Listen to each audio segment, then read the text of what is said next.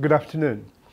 Today we're going to talk about oceanographic models, so how we actually simulate the ocean using a computer, and why, and different applications of how those models can be used for everyday life. We're going to look at how we use the Pawsey Center and the computers which are available there, that we can get much faster computations at a higher resolution and over longer periods of time. One of the day-to-day things that we do in a way is that we predict currents along our coast. If anyone's swimming to Rottnest, we actually do a prediction of the currents through the swim. So people know when they're swimming, how to swim. The currents are much stronger when you towards getting the island, and that's when you're tired. So if the currents are going north and south, you need to actually adjust how you're swimming and where you're swimming. People can take that information to beat somebody else. This is a plot that basically shows someone who was swimming last year from the port to pub, and that someone actually happened to be me. When we use oceanographic models, what we're basically doing is tracking parcels of water. So let's say we put an orange in the ocean, we're basically tracking where that orange goes, but we don't actually put an orange in the water. We actually said that orange is actually consists of a parcel of water, and we basically follow that piece of water around the world. So that we use by computers. And sometimes if you put some dye, that dye patch also would not only move, but it also will spread. So we're actually taking both of those into account. Ocean models. So in here, as I said at the beginning, we're trying to simulate the nature inside a computer. And the nature includes the atmosphere, it includes the earth, it includes the sun, where we get the heating from, and we have the moon, where we get the tides from.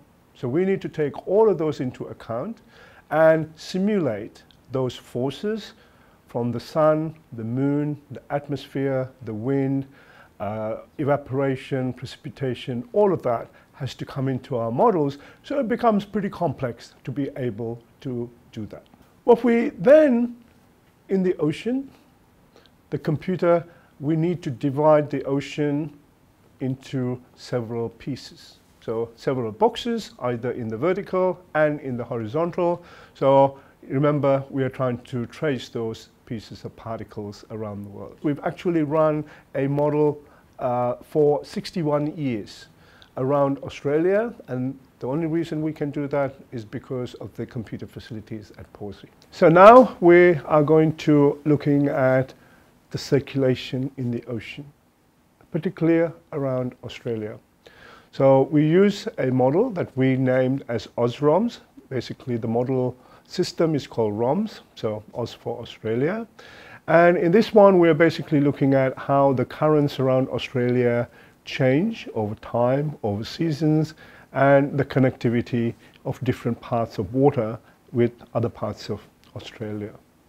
So in this one, this is quite a large model. We have roughly about 25 million points in this model domain, and we make a calculation every second. So you can imagine that 25 million points every second for 15 years. That's a lot of calculations and a lot of memory and storage that we want.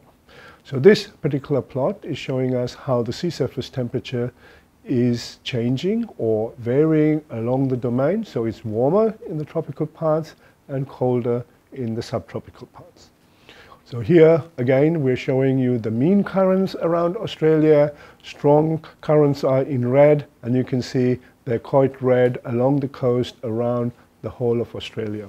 How does things drift in the water? So we actually talked about how parcels of water move, but we also want to know how debris or pieces of plastic, which some of them might be sticking out of the water, and some of this actually, so they have both the atmosphere and the ocean, which is important. So here we need to take into account the waves, which induce what we call the Stokes drift. We need to look at the effect of the winds on the individual particles. We want to know how they mix through the water column.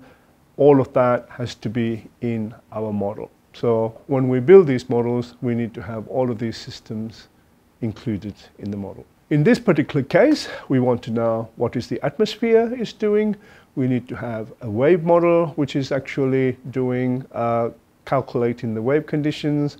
We need to have an ocean circulation model, and all of those three, the winds, the waves, and the circulation, particularly in the surface, then we put into what we call a particle model.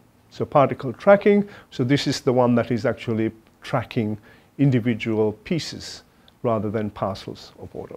When we actually look at the system, the wind effects, just the surface of the water, maybe the top 1 meter or so, and so we need to have a good representation of those effects on the surface. In a similar manner, the effect of the waves. As the waves move in the same direction, some of the particles will also move. So we have to take those into account as well. In terms of the surface drift, we actually say it's roughly about 3% of the wind speed.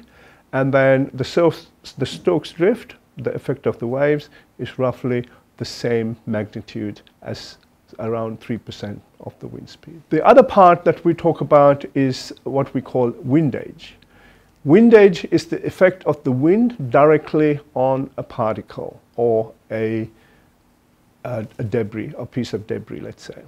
So if our debris, let's say, is low in the water, the effect of the wind is low because it's only affecting what is under the water surface.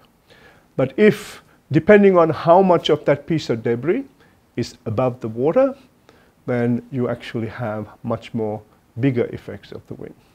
The most difficult part is what we call the leeway divergence. The leeway divergence basically says, effect of the wind, we talked before about how it affects, but the leeway says what direction it goes. And in fact, it can actually go depending on the shape of the particle in either way. Now we go on to looking at the search for MH370. From what I have just talked about, you can see to looking at how possible debris which might have originated from the MH370, we can track them using our expertise that we built up in terms of how we trace different parcels of water or different pieces of debris.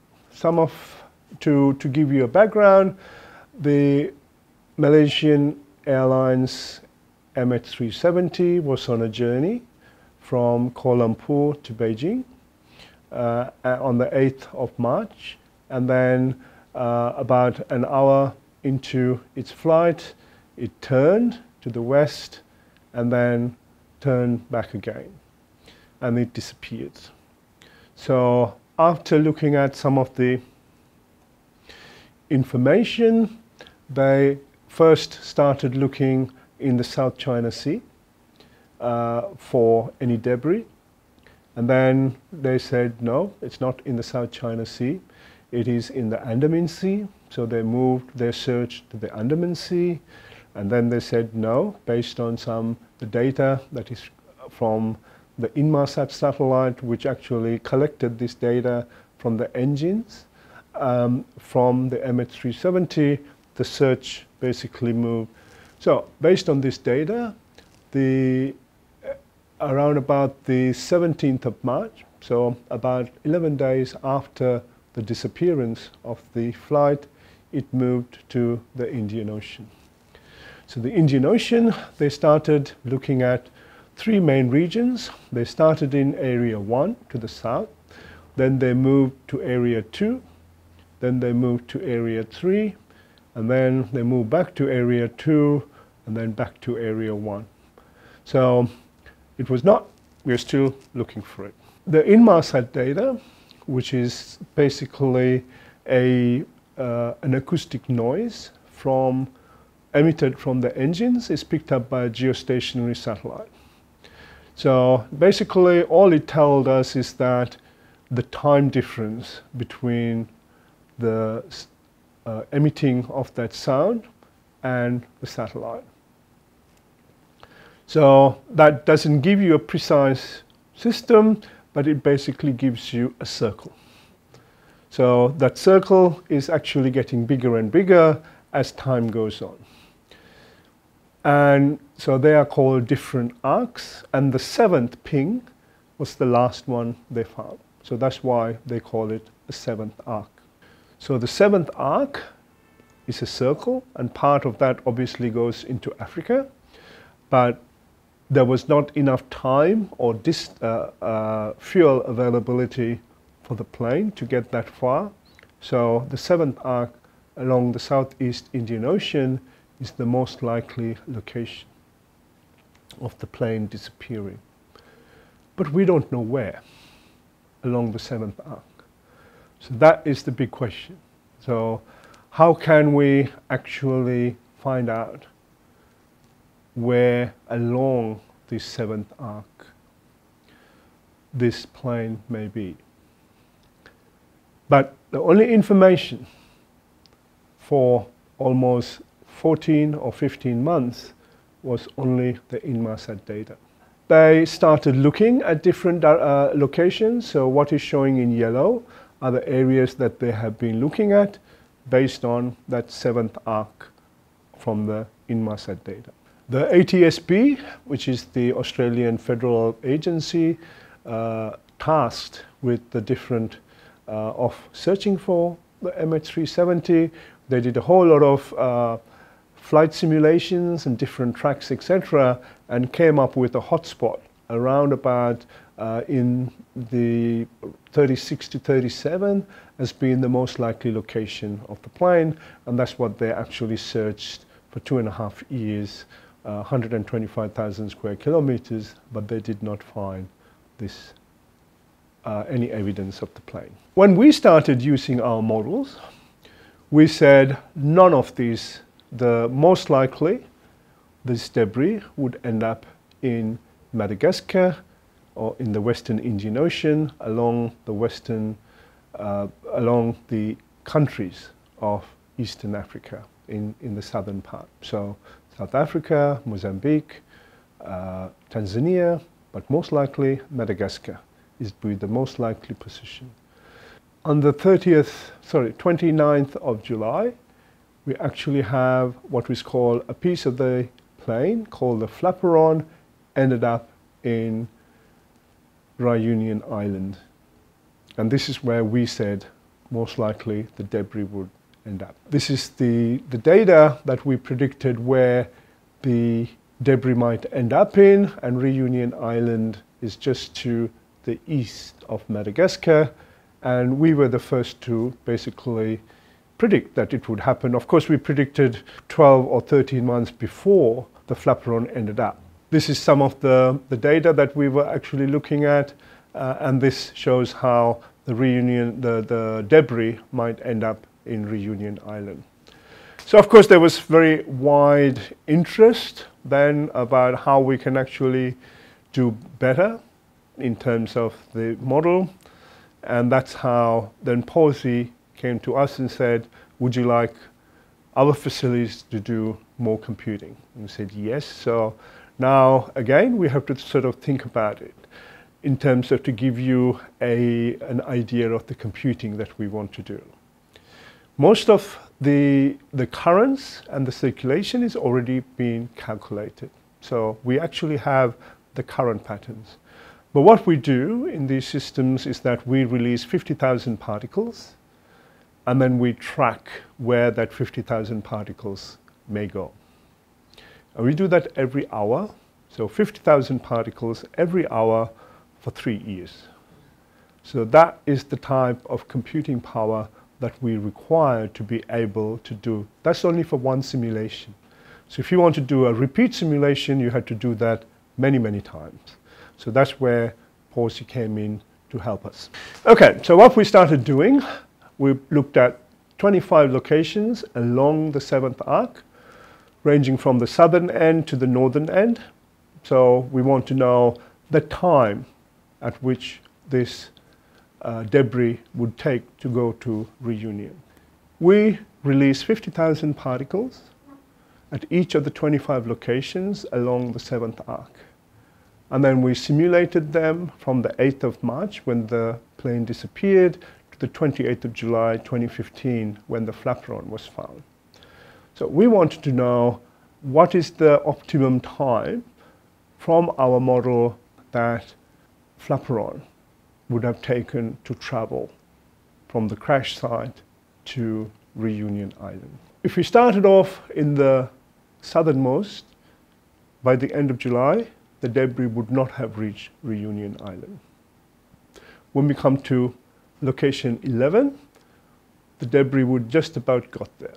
So that would be our southernmost bound.